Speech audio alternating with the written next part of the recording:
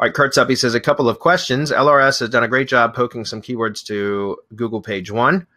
Would I use Tube Rocket from Bill Cousins instead of LRS to upload the videos into the poked sites? If not, what would I use Tube Rocket for if LRS works? I understand that Tube Rocket, and he's talking about Tube Authority Rocket, guys, otherwise known as Rocket Video Ranker Pro. We did a webinar with Bill Cousins a week or two ago. It's a really, really cool tool. We got a lot of really, I did a full-on case study bonus too, which was pretty detailed. It's probably 2.5 hours worth of video in that case study alone.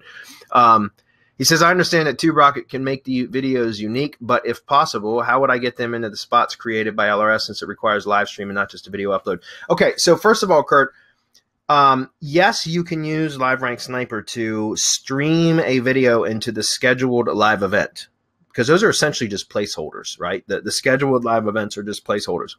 However, the problem, and it's not a problem, but the drawback of using LiveRank Sniper to stream to those scheduled live events is that it's a slow process, because you have to open up LiveRank Sniper. It's only a couple clicks of a mouse, guys. It's not like it's difficult. It's very simple to do, but it's a slow process because you have to allow the software to start the stream. You click the upload or whatever.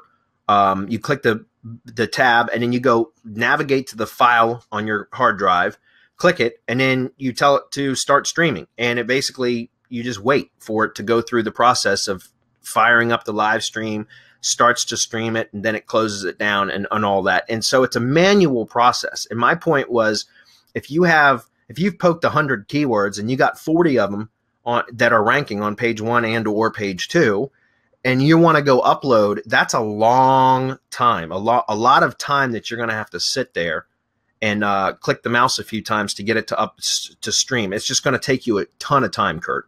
So you can absolutely do that. There's no problem. It's just personally, it's not efficient for me, so I wouldn't recommend doing that. So there is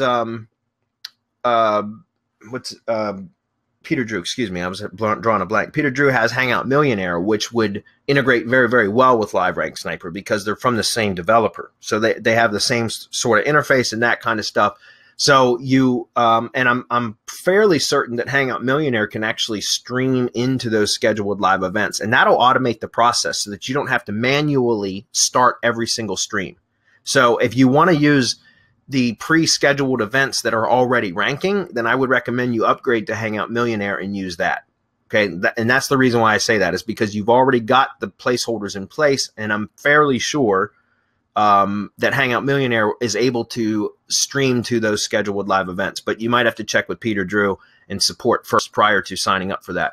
Where Rocket Video Ranker or Tube Authority Rocket, they're one and the same really, shines is that it basically uploads videos and it uses that very unique process where it sets everything to private, and then you go in and you turn them all public at the same time, and it just seems to work. Again, I don't know why it works, but it works. And so as long as it's working, it's something that can be exploited, and I've used it a lot as well. Okay, but no, you cannot use Rocket Video Ranker to stream to scheduled live events. It doesn't work that way. Rocket Video Ranker is strictly an upload application. I mean, it makes it so much faster and efficient to upload a bunch of videos all at one time to the same channel. But there's a limit to that, by the way, too. I ran into a couple issues throughout the case study where I made a mistake with a batch of 30 uploads, and I had to go in and delete them all, and then I went back and uploaded again to the same channel, and it denied me. It said you've uploaded too many videos, and you must wait 24 hours before uploading any more or something like that. So just keep that in mind. But again, it's a different animal. They can accomplish similar things, but remember, LiveRank Sniper was specifically a keyword poking tool. I mean, that's what it was or advertised as, right? It's a keyword poking tool. Yes, you can stream to pre-scheduled events, but it's not really designed to do that efficiently, in other words, okay? All right, next, he says, also I made a spin tax with keywords and geo-targeting for the LRS pokes. Some of them landed on page 1 and 2 and in the videos page. This was done without the long lat settings in LiveRank Sniper. If I needed to do long lat in LRS, would this require 1 poke per keyword? Yes. Yeah. Well, it would be one poke per location, Kurt.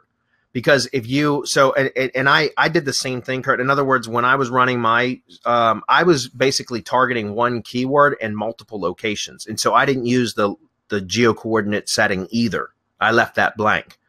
But if you want to target multiple keywords in one location, then you could use the geo, the geo settings, excuse me, because then it's all the same location. But I did the same thing what you're asking about here. No, I just omitted that. Okay.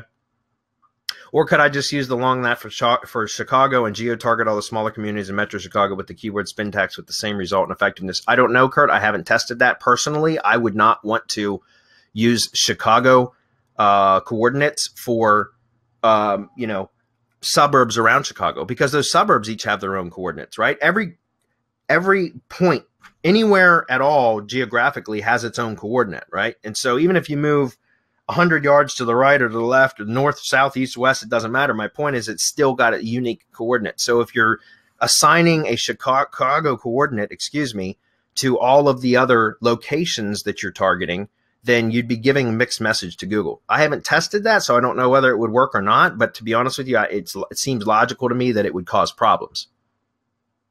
So I would recommend just omitting the geo coordinates from those campaigns unless you're targeting one location.